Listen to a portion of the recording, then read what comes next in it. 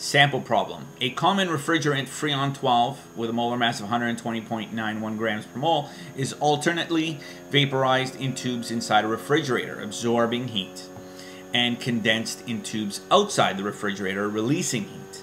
This results in energy being transferred from the inside to the outside of the refrigerator. The molar enthalpy of vaporization for the refrigerant is 34.99 kilojoules per mole. Now, if 500 grams of the refrigerant is vaporized, what is the expected enthalpy change, or delta H? So, what information do we have in this question? Well, we know we've got here a molar mass, which we'll definitely have to use.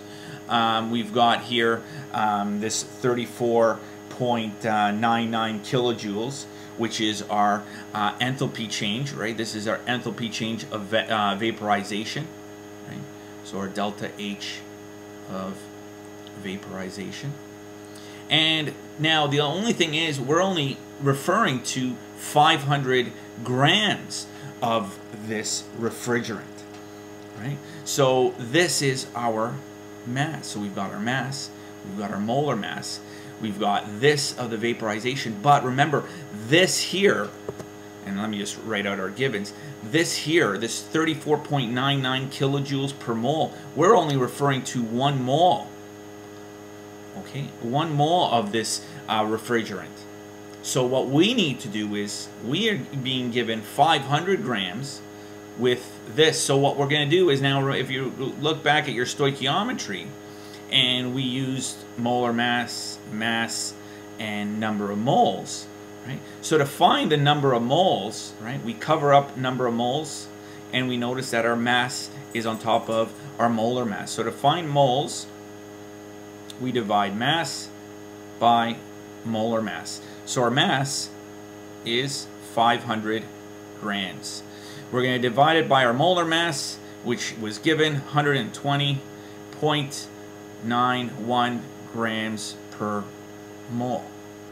So what we're going to do here is, grams are going to cancel out, and when we divide these two together, we're going to get a number of moles as follows: 4.35 moles. So we're not using, right, to vaporize it, we're not using 34.99 kilojoules per mole. We actually need to use this now in conjunction with this new equation. I'm going to use a different color here to show that.